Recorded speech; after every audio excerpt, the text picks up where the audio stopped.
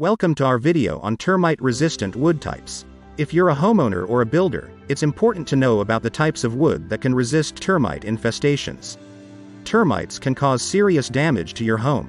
An infestation can cost over $1,000 to treat, and even more to repair. That's why it's important to use the right wood types to prevent this from happening. In this video, we'll explain which types of wood are good choices for construction in regions with a high termite risk. First, why are termites so dangerous? Termites are insects that feed on wood and can multiply rapidly. A colony can reach up to 1 million members, eating multiple pounds of wood per week.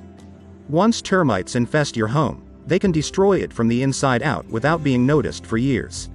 You should do everything you can to prevent this from happening. There are several types of wood that are naturally resistant to termite infestation. These woods have chemical compounds in them that make them less appealing to termites. When building or renovating a home, it's essential to use these types of wood to prevent a termite infestation. Cedar is one of the most common types of wood used for termite-resistant construction.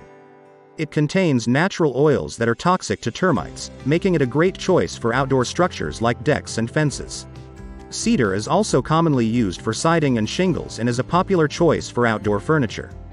Teak is another type of wood that is naturally resistant to termites. It has a high oil content that makes it unappealing to termites. Teak is often used for outdoor furniture, decks, and siding. It's also a popular choice for flooring and cabinetry. Cypress is another type of wood that is naturally resistant to termite infestation. It has a high oil content and a tight grain structure that makes it unappealing to termites. Cypress is commonly used for decks, siding, and outdoor furniture. Redwood is a popular choice for construction because it's naturally resistant to termites.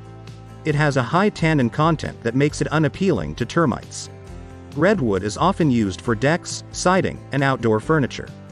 In conclusion, cedar, teak, cypress, and redwood are all naturally resistant to termite infestation. These woods have chemical compounds in them that make them repel termites.